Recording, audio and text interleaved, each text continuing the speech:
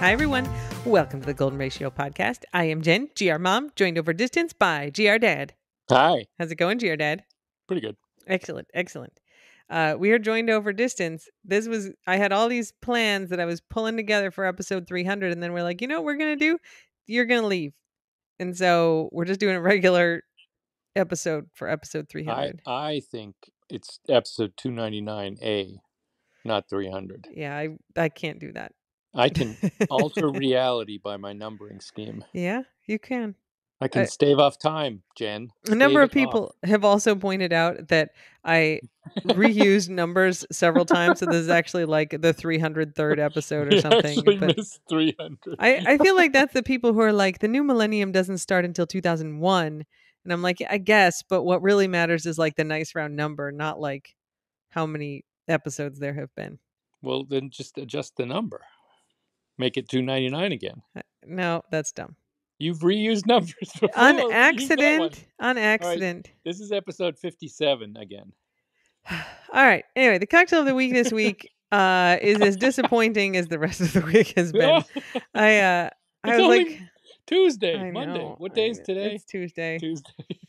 We don't have any dessert in the house, and for like the last, even before you left, I kept like turning the oven on. I'm like, I'm going to make cookies or something, and then not doing it. And so I was like looking through my little recipe website today, and I found this recipe for these like blueberry bars that I had gotten from one of my colleagues that I remember being good. And I was like, I'm going to make those. And I made them, and they're like, they have to cool overnight. So I like had a couple bites and it's fine, but they'll be better tomorrow. And I was like, these blueberries and like the lemon is really good though. Maybe I will make a blueberry lemon like whiskey cocktail. That sounds great. Ooh. So I found a recipe for a blueberry whiskey smash. And I guess, like every time I have a smash, it ends up being disappointing. And this one was also, I freaking made blueberry simple syrup. I like muddled mint, and it was all kind of one note at the end. I didn't drink it. I think you're right.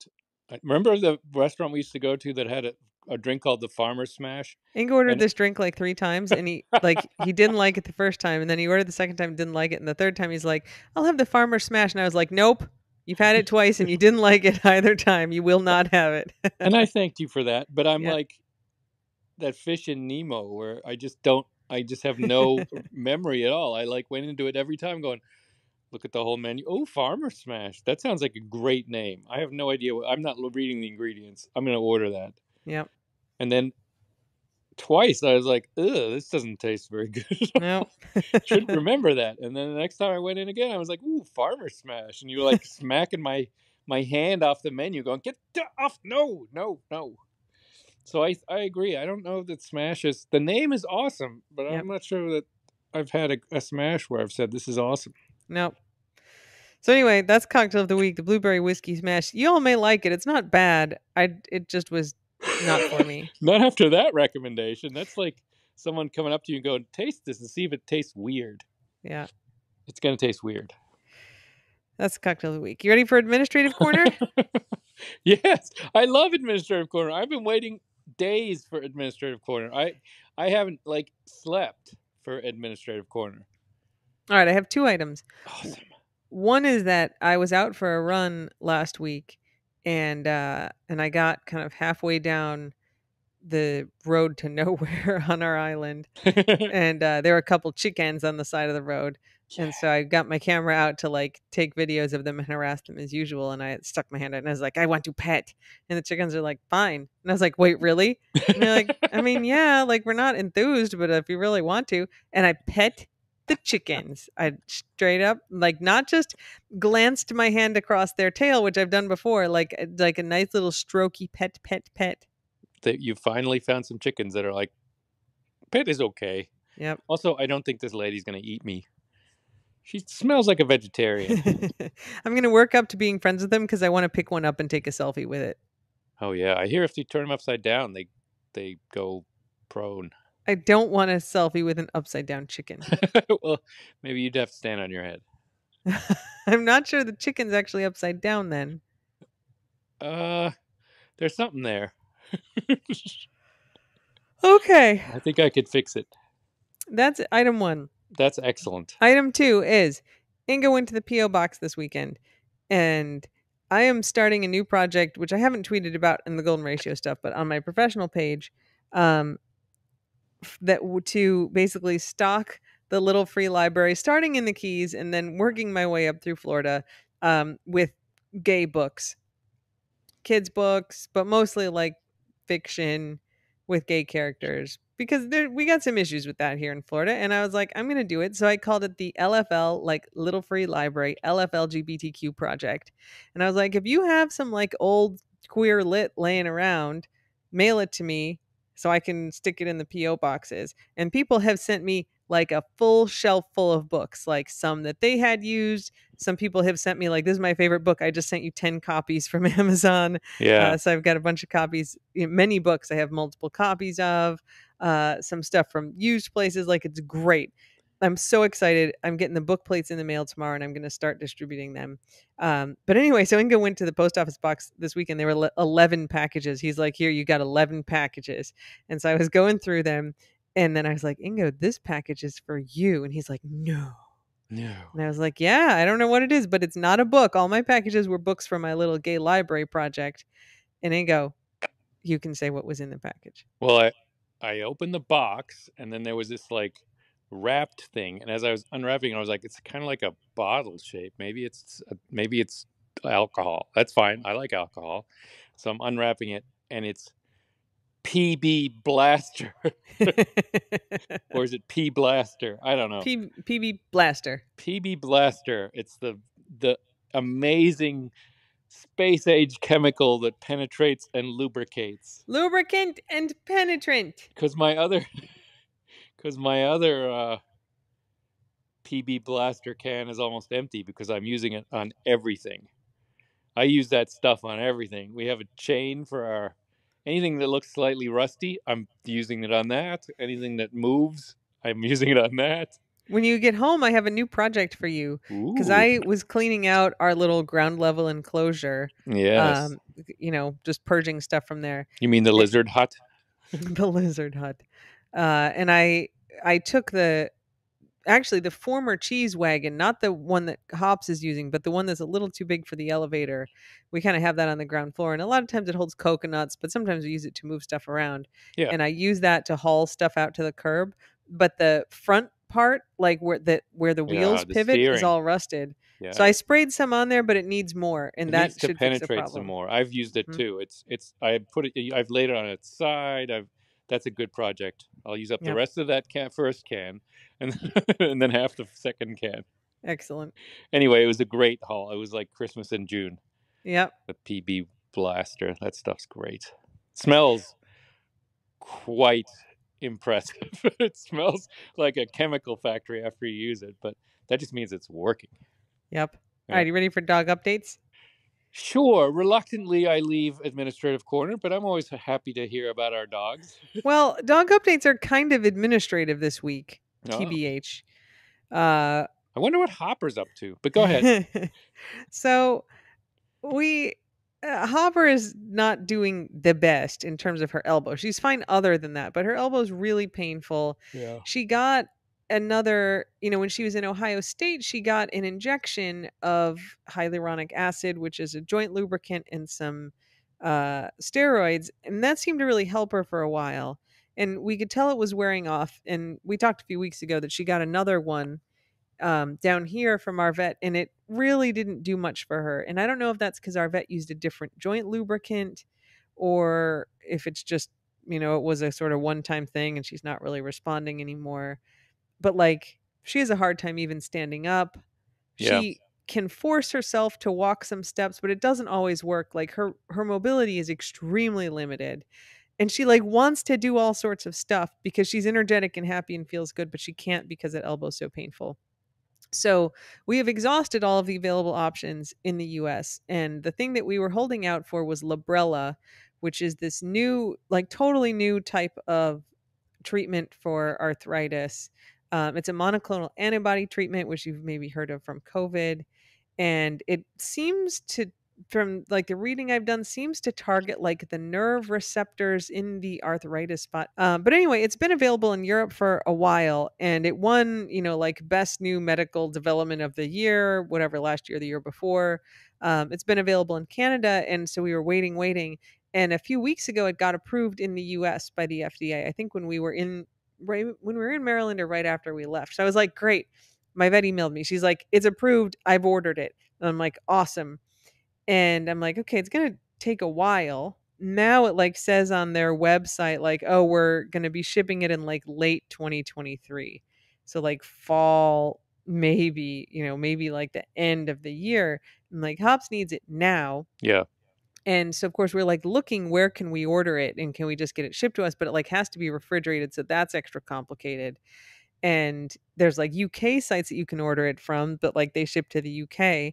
And I was like, Canada maybe? And I found a Canadian online vet pharmacy, but they require a prescription from a Canadian vet and they have to ship to a Canadian address. And I was like, okay, let's find a Canadian vet who will write us a prescription for this. And I talked to a couple and they're like, look, like I'm not super comfortable just like writing you a prescription, even though like our vet has prescribed it. Like they're like, we need to see your dog. And, I don't know if this is going to work. And I was like, fine. And I was like, literally, like, okay, maybe we just have to bring Hopper to Canada. What is the closest Canada to Key West, which is quite far? And Niagara Falls was the closest. And I was like, all right, well, like, I guess we can start looking. And like, as I'm thinking about this on my computer, I get a DM from friend of the squad, Lynn, who lives and works at a vet clinic in Niagara Falls, and was like, hey, I heard you're looking for a vet in Canada. I don't know what that's about, but I work at a vet clinic. Can I help with something? And I was like, oh my gosh, like you're in Mm. exactly the spot that I need somebody. Yes. Here's what we want to do. Like, we will bring Hopper to Canada, that we and like bring all of her records, and our vet has prescribed this, and we want someone who's willing to like give her the shot in Canada, but also send us home with some of this, because we can't go to Canada every month. Like that's really far.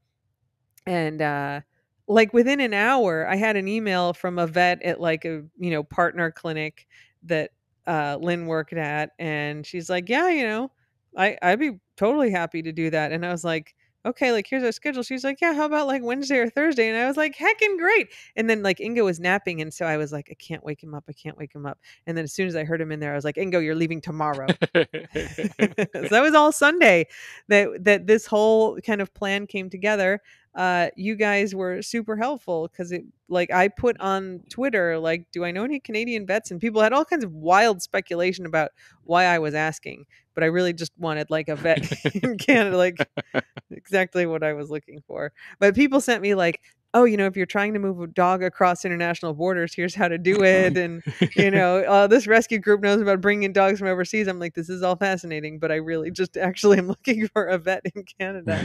Uh, but anyway, that's why this is happening. So, so that's the Hopper situation. So Ingo left. So we're recording on Tuesday.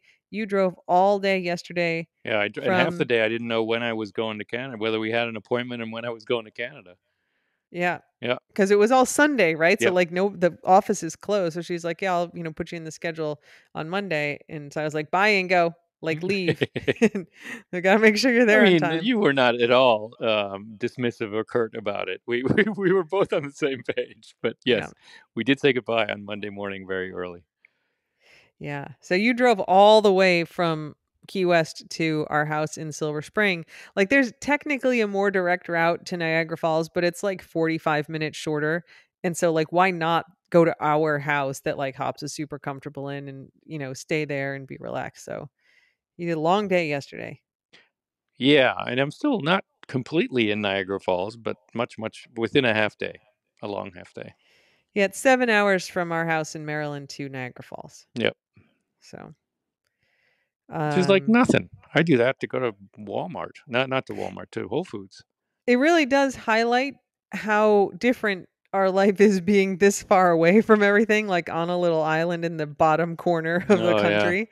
Because like, if we just lived in Maryland, we wouldn't have even had this discussion. It would have been like, okay, like where are we going to go in Canada? Because it's all like, a half day's trip, a 7-8 hour drive. Half day's trip is right. Yeah. So anyway, that's what's happening. You want to say anything interesting about the drive? No, Hops is very good on the drives. I'm always pleasantly surprised. She used to like really get anxious and not drink and not eat for I think the whole drive. She would just sit there and kind of pant and have these kind of anxious eyes. But now she just kind of sleeps and then seems to relax. She eats and drinks in the car, so it makes it much easier psychologically. Yeah, Even though physically she's banged up, but she's okay while she's in the car and she doesn't. I mean, it might help that I can reach back and pet her, and I kind of did. the whole And 20 she did hours. that thing where, yeah, when I stopped petting her, she would kind of snake her head through the middle of the between the two seats and kind of look at me, do like a guac look back, and then I'd have to pet her some more. So yeah, one of my arms is much better like developed than the other one right now, the reach back arm. So you guys obviously spent all day today in Maryland, and I think as of last time we talked, Ingo, the plan is that you're going to spend all day Wednesday in Maryland, and then you're going to get up early on Thursday and drive up there for a 2 p.m. appointment, and Yeah, then because it's 2 p.m., so it doesn't really make sense to get there early in the morning, and then I'm just gonna sit there and watch Niagara Falls for 5 hours. I mean, the less time Hops has to be out of the house, the better for her. yeah, So I think I'll just get up early on Thursday and book it up there, and then there's a pretty good chance I'll be back here by Thursday night, unless I stop somewhere on the yeah. way. Yeah, I mean, we've got freedom to do whatever, but if you're done at the vet by like 3, then you'd be home by 10 or 11, Yeah, which is like on one hand a really long day. On the other hand, it would be so hard to be like, all right, like I'm done at the vet at 3. Obviously, you're not going to like go to bed then. right. So you're going to drive for a few hours. That'd be so hard for like, okay, it's 7 o'clock. I've got 4 hours to That's go, right. 3 or 4 hours to I'm go. in Like, what am I going to Philadelphia. stop here? Yeah, Like, I'm gonna take a hotel in if you're Philadelphia. in Philadelphia, you have done something terribly wrong. Well, that like you know latitude or longitude or whatever it is. So anyway, yeah, we'll keep you guys updated. If you want like play by play map directions, you can follow us on Patreon where there's like a link to like a live map, and so it's not like actually GPS tracking Ingo, but like every half hour I drop a little pin. I put a picture of like hops every time Ingo sends me one. I So mean, you it's get not a Find My Ingo, but that's kind of proprietary for you. yes. I think I'm the only one with the Find My Ingo app. I hope so. I didn't consent to anyone else tracking me. I think Opera Yeah. has it actually. She just knows. She It's like a she has vampire, it in like, her. bites you and then it, like, knows where you are It's, forever. well, I was thinking more like carrier pigeon, but vampire is good. The only other dog update is, like, CB's mouth is still kinda messed up. Um, we kept having to, like, push back the appointment where they, like, wedged us in this week, and finally yesterday, I just took a picture of his, like, gross-looking mouth and sent it to the vet. I texted her and I was like, "This is what it looks like. We have an appointment Friday. Is that okay?" And she's like, "Ooh, that doesn't look good." Yes. He's like, "Let me talk to the other vet tonight, and see." And the other vet was like, "Well, he's really prone to infections, and so we don't want to mess with it until it's like had more time to heal." And it's kind of like it actually looks like it's doing okay. And so we got a new antibiotic. I'm gonna take him in on Friday to get it looked at again. The vet thinks eventually they're gonna have to pull the tooth that was, like, next to the growth and, like, do a little flap over the gums, but obviously they wanna wait until it has healed as much as possible, so Brody. otherwise, everything's fine Brody. here. I know, Come on. poor guy. He's, It looks really he's like, I sore. keep eating grass, but it hasn't really done anything. But I'm going Yep. to keep doing it more. So that's it for dog updates. Yep. I do have a ramblings item. Oh, me too. I've ramblings. You wanna Just go go ahead. first, or you want me to go first? I'll go first with one of mine. I forgot to I forgot to mention how much I ate on the drive yesterday. Oh, yes. I'm trying. I used to eat gummy bears, which are fun to eat and sugary. But I'd go through, a whole bag of gummy bears and then have regrets. So now I'm bringing a bag of baby carrots usually, and I can just chomp on those, and I feel somewhat virtuous. Yeah. And I'm chomping something, but this time I made the mistake of bringing a 2-pound bag of baby carrots, and by like 11 p.m. they were done. I was like, I know I gave like 3 to Hopper. Fair enough. I gave Hopper a few. You ate 2 pounds of carrots. I ate 2 pounds of carrots in Wow. 24 hours. I ate 2 apples, 2 pounds of carrots, 2 sandwiches, about 6 of those little individual tubs of Pringles that I found at the bottom of a cabinet somewhere. 2 mandarin oranges. I think that's it. That's a pretty good day. And I controlled myself because at Buc-ee's they have something called sausage on a stick. And I did not get one of those. It's a very spicy sausage bear just on a stick. it's a little bizarre. I want it breaded next time. One drive that Ingo took, he brought like a cooler, and in it he put like the hard-boiled eggs we had in the house, and I think you ate a dozen hard-boiled eggs. I mean, I ate all the eggs I could. That was over 2 days though. You stopped that time, I think. I did, 6 but I did. eggs a day. I sure finished them. Yep.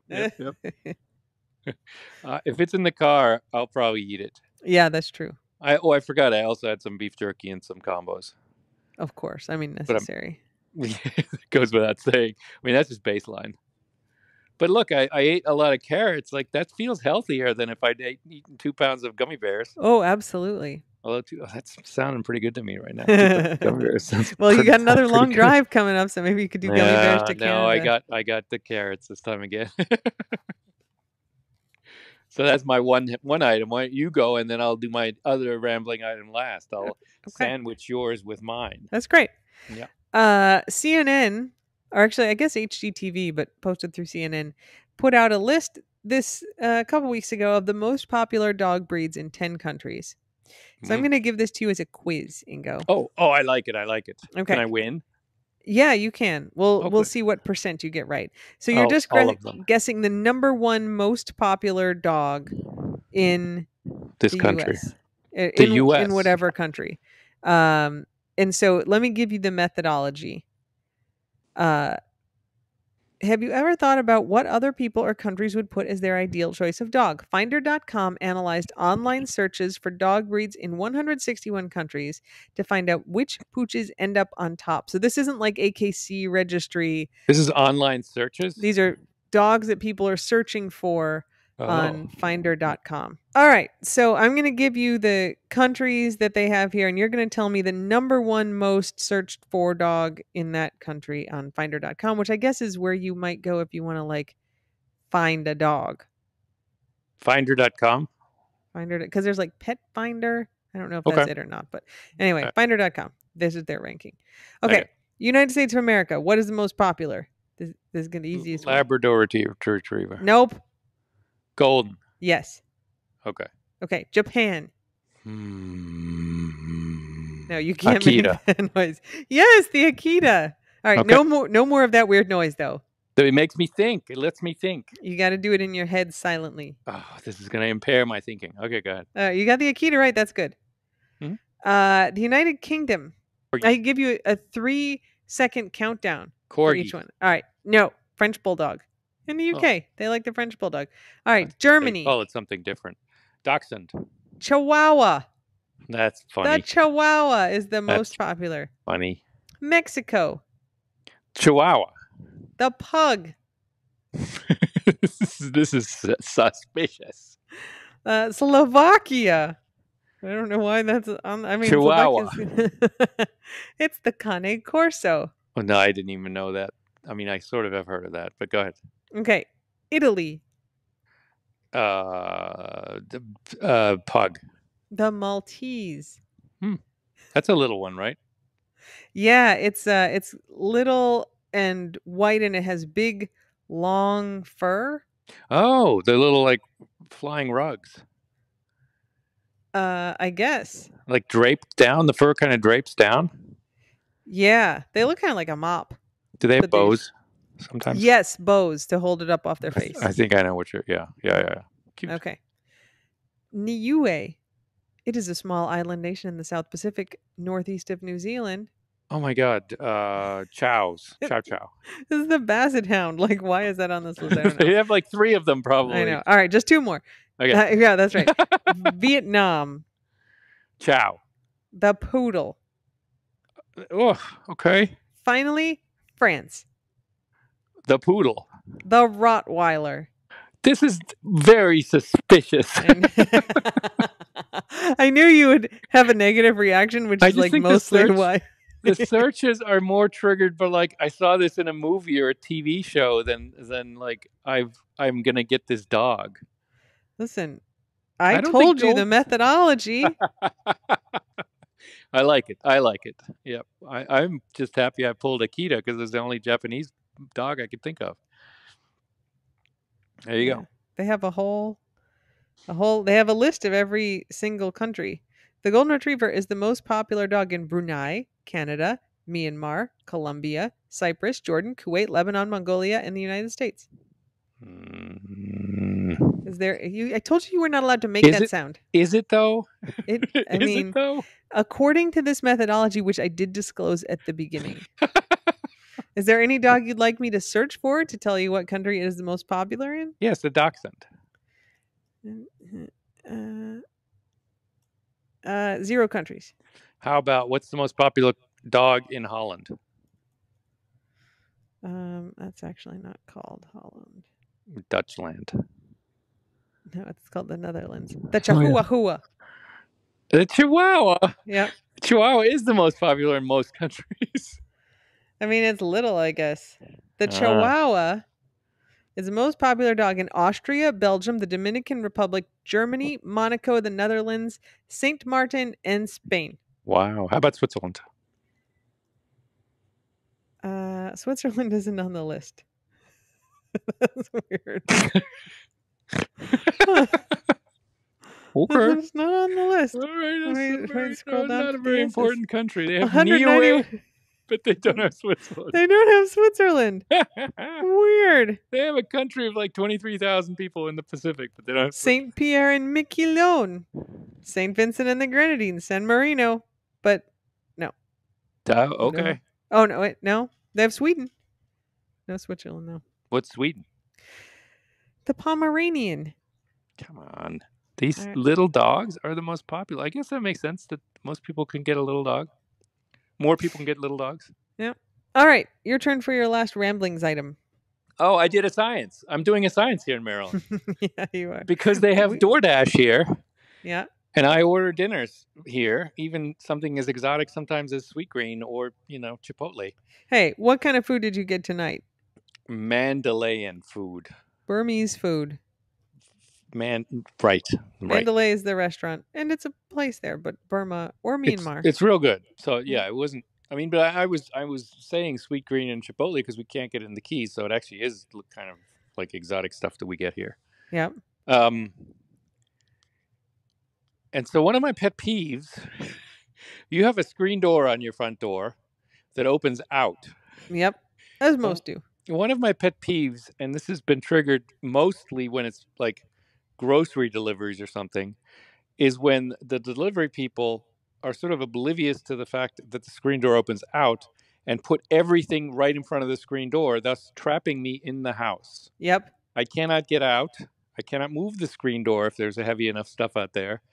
And I can't get at the groceries. So it's kind of a prank that they're pulling.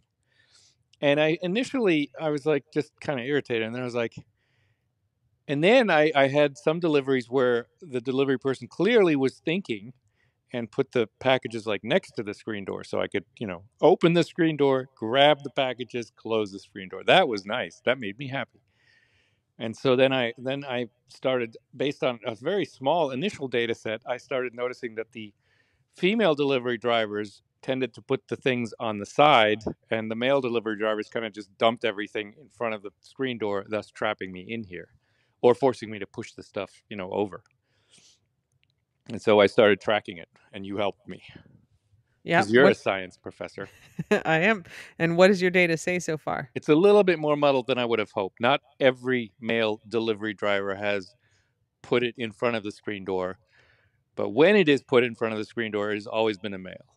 Yep. Thus trapping me in my house. Or forcing me to push the thing over. So note to everyone who does deliveries, if screen doors open out, and I think they always do. Or doors. Don't pile stuff. Yeah, sometimes front doors open out. Don't pile stuff right in front of it. Imagine the arc of the door as it opens and try to leave some space for that. Otherwise, the people can't get their stuff or leave their house. Okay. You don't want them climbing out the window. So tonight, it was put right in front of the screen door. Yeah. Well. Yeah, I just have to knock everything over, curse silently to myself. Huh. But it's science. It's excellent. This is excellent science. I hope you're writing it down because that's a really important part of science. I can. It's all in my head. It's no. It's all up here. No.